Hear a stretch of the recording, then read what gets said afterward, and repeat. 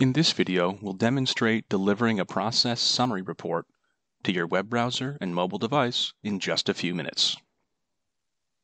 I'll start by launching the Template Studio, which allows you to design reports either from scratch or by importing an existing Excel file. Here I'll use one of the pre-built templates included with the product. The process summary report is made of 3 worksheets. Report is the main display area of the template and includes a trend chart, a summary table, and a Pareto displaying the top occurring alarms in the process. The report small sheet is what's displayed on a mobile phone and includes a streamlined version of the same content.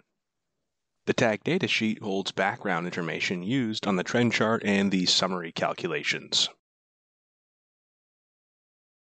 Mapping this template to my process data just requires adding a few data connections.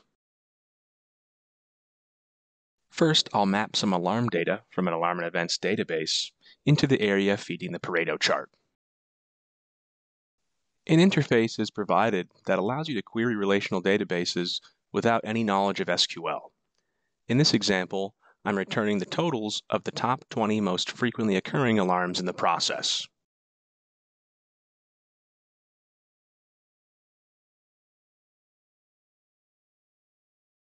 Now I'll add the start and end time to the header information. To finish the configuration, I'll connect tag data from my process historian.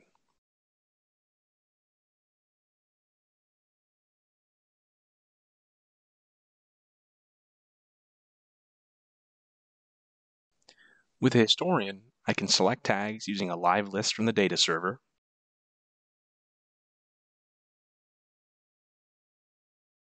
and I'll also allow the user to select the start and end time of the trend data.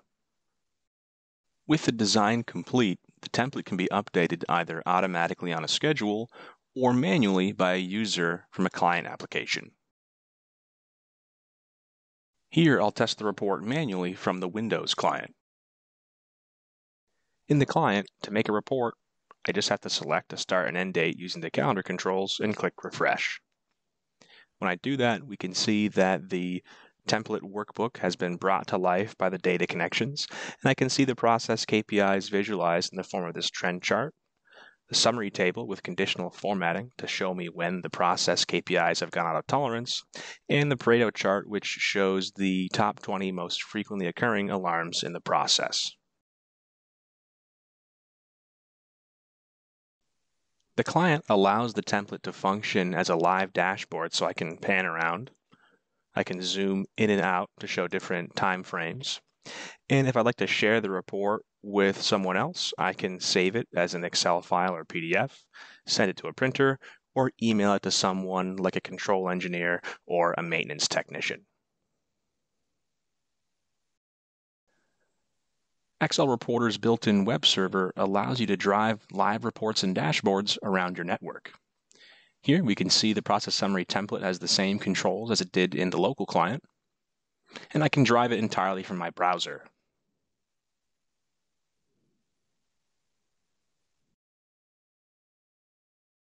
I can also download the report to my local system. The Excel option is ideal for users who like working with raw data or need to export it to other applications.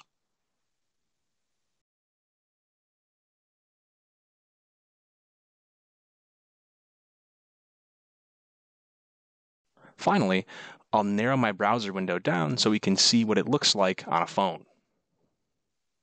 Notice the single scrolling column for controls. And the report content has been displayed as the small sheet, so it's optimized for my small display on my phone.